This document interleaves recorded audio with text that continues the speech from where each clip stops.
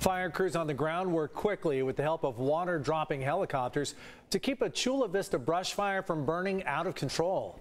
Good evening and thank you for joining us. I'm Carlo Cicchetto. And I'm Marcella Lee, and tonight for Barbara Lee Edwards. The fire started about 12:30 this afternoon across open terrain near Heritage Road and Olympic Parkway. News 8's Amanda Shotsky is live tonight with this brush fire alert. Amanda? Marcella and Carlo, right now we are on Heritage Road and Santa Victoria Road, where you can see the flames burnt the hillside behind us. And just until moments ago, we actually saw crews on the ground putting out hotspots. The good news is the fire is out tonight. That's thanks in part to the quick action of crews, not only on the ground, but in the air as well.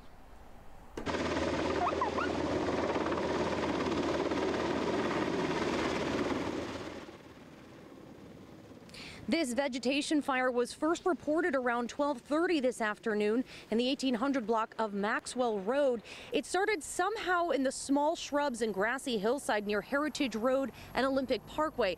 Now that's just west of the county landfill. It's also across the street from several residential communities. But fire officials say no homes were ever threatened. With that said, the wind played a big factor in fueling this blaze, moving the flames and burning around 10 acres rather quickly. People who live in the area say they were concerned to see those large plumes of smoke and the flames creeping down the hillside. For some folks it's close to the home, but when you see two helicopters coming over dropping water, I think we'll be okay. And Heritage Road was shut down at Olympic because of that heavy smoke, which made visibility very difficult at times. Now back out here live again, the good news here is that the fire is out. No structures were damaged and no one was injured in this. About the cause of the fire, though, that remains under investigation tonight. Back to you.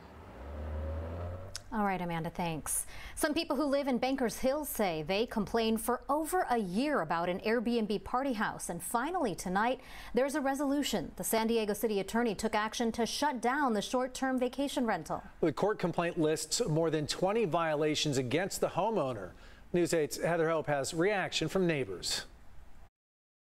Yes, neighbors have complained of loud music throughout the night, large gatherings of people despite COVID-19 health restrictions. Residents say they are relieved the city finally took action. It's very much an outdoor party venue house. Raising concerns for months, Pam Adler, a Bankers Hill resident of 7 years, says gatherings at this short-term rental home at 2nd and Quint Street got out of hand. The parties have been large and noisy. And once the COVID-19 public health orders came down, Adler says the parties in a pandemic went up. We even expressed our concerns to the police that they were having to come out and break up these parties, which were full of non-masked people who weren't socially distancing. After a San Diego police and code enforcement investigation for over a year, the city attorney filed a civil enforcement action to shut down the rental, citing multiple violations against the property owners David Contreras Curiel and Alexander Mendez. Officials say avoided inspections and even had a COVID-infected tenant. So this is one of those very egregious cases where we had to get involved. City Attorney Mara Elliott's complaint goes all the way back to December 2018, as the property was listed as the Ashley, your private oasis next to downtown. A statement from Airbnb says in part, Airbnb policy expressly prohibits party houses, and we have suspended the listing as we investigate further. Alongside the party house ban, Airbnb announced a 24/7 neighborhood support hotline where neighbors can call us anytime. As we complained to the property manager, he would often quote rules to us. The property owners could face steep fines up to $1 million, but it is a process. This will take a little bit of time because the courts right now are struggling to stay open, as we know. However, we are pushing for an injunction to close this home immediately. Shutting down not just because of noise violations, but Elliott says owners have been operating as a business with ticketed events, but aren't paying the business tax. We were very shocked to read about all those charges. And there's more. Citing at least 20 violations of state and local laws, Elliott says the property had been illegally modified numerous times. This property owner had installed a pool, some extra bedrooms without going through the permitting processes. Elliott says in the future, the city needs clear short-term vacation rental rules. It could take us months and months to get relief from the courts. What we really need are reasonable regulations for short-term rentals. Heather Hope, News 8.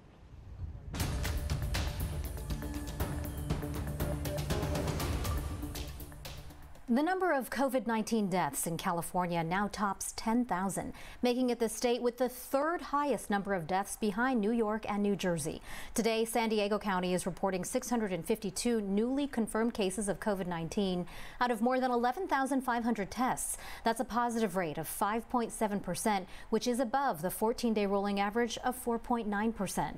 The total number of cases now stands at 31,779, more than 25,000 people have recovered. 3 additional deaths were reported today, bringing the death toll to 586.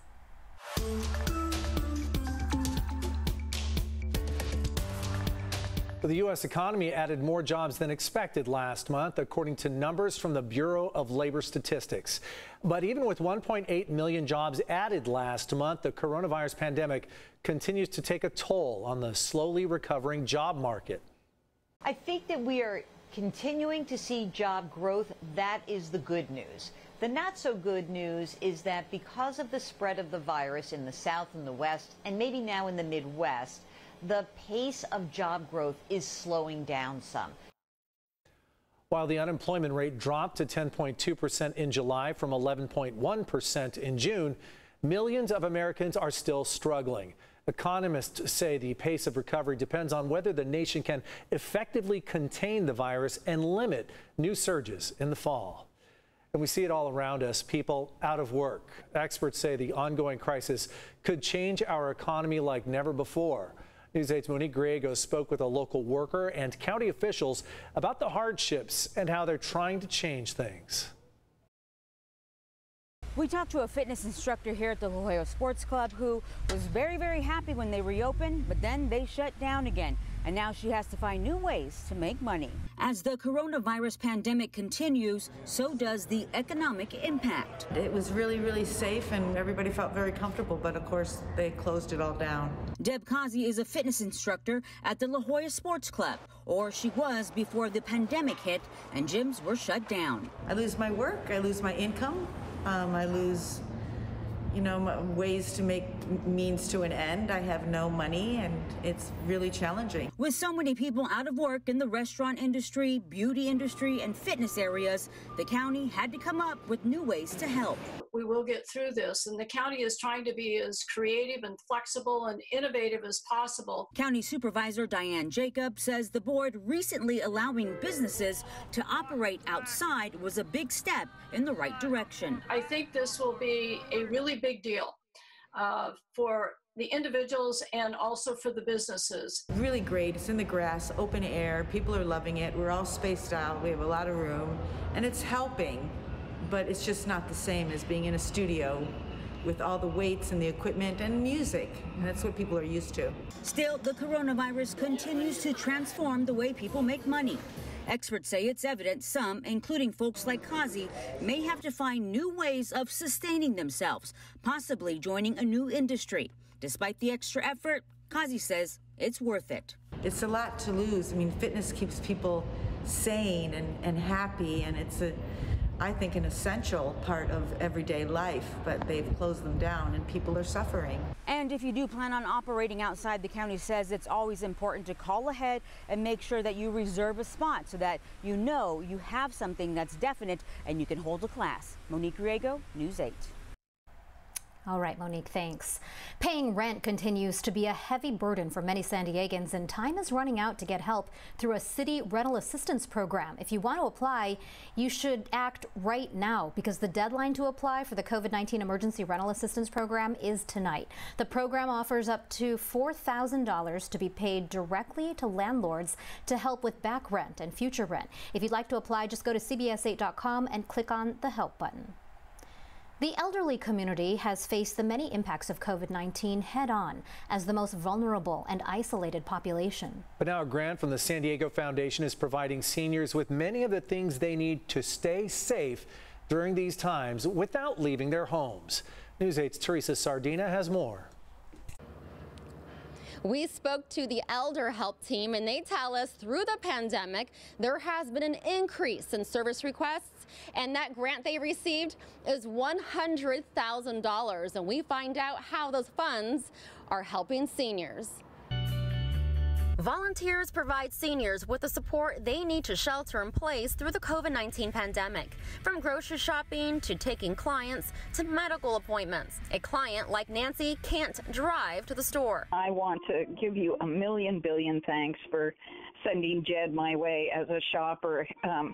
It was just extraordinary kindness, and he went shopping for me, and I was able to send him to Trader Joe's, where they had to wait for more than an hour outside the store before they even got in. A $100,000 grant from the San Diego Foundation COVID-19 Community Response Fund with support from SDG&E is helping the nonprofit Elder Help. That grant is primarily being used for the actual purchase of the groceries and the time and the mileage that we reimburse all of our staff for all the deliveries and volunteers. And most of it's going to supplies and purchases. Deb Martin of Elder Help says the grant will also address isolation, depression, and ease financial concerns. Ann Clifford has been an Elder Help volunteer for over 25 years, serving as a volunteer driver. Recent months, I've taken on grocery shopping for one client, so I shop for her every 2 weeks, and she's a joy. Prior to the pandemic, would take them to more leisurely appointments, hair appointments, to the gym. Martin says Elder Help serves over 1,000 seniors in the county. They're making over 500 deliveries each week, from groceries to household items. She says seniors remain the most vulnerable and isolated population. Through the pandemic, serving those living independently in their home has never been more critical. If you would like to donate to Elder Help or volunteer, we'll have that information at CBS8.com. Marcella and Carlo.